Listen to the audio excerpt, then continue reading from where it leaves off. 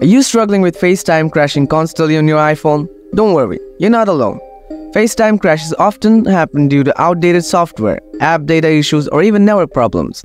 This guide is here to help you get everything back on track so you can enjoy your FaceTime calls without any hiccups. Let's dive in. Solution 1. Restart FaceTime. Sometimes a quick restart of the app can clear up temporary glitches causing crashes. First, swipe up from the bottom of the screen to open the app switcher. Locate the FaceTime app and swipe up on it to close it. Now open the Settings app again. Scroll down to find the Apps section. Tap on Apps and then scroll down to FaceTime. Turn it off, wait for a little while, and then turn it back on. Finally, reopen FaceTime and check if the crashing issue is fixed. Solution 2. Offload and reinstall FaceTime. Start by opening the Settings app on your iPhone.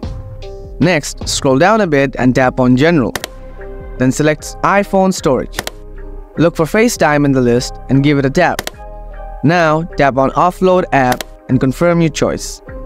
After offloading, go ahead and tap Reinstall App to get FaceTime downloaded again. Finally, reopen FaceTime and see if it's working smoothly now.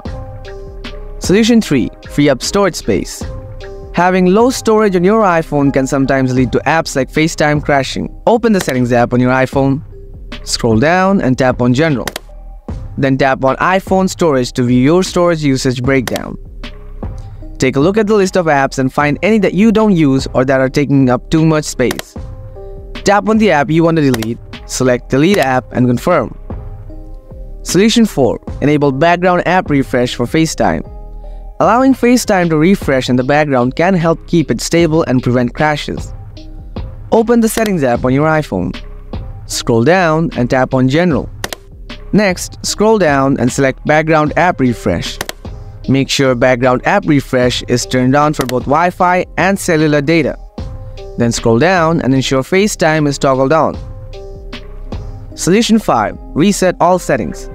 Resetting all settings can help clear up any system conflicts that might be causing FaceTime to crash. Don't worry, this won't delete your personal data but will reset preferences like Wi-Fi passwords and wallpapers. Start by opening Settings on your iPhone. Scroll down and tap on General.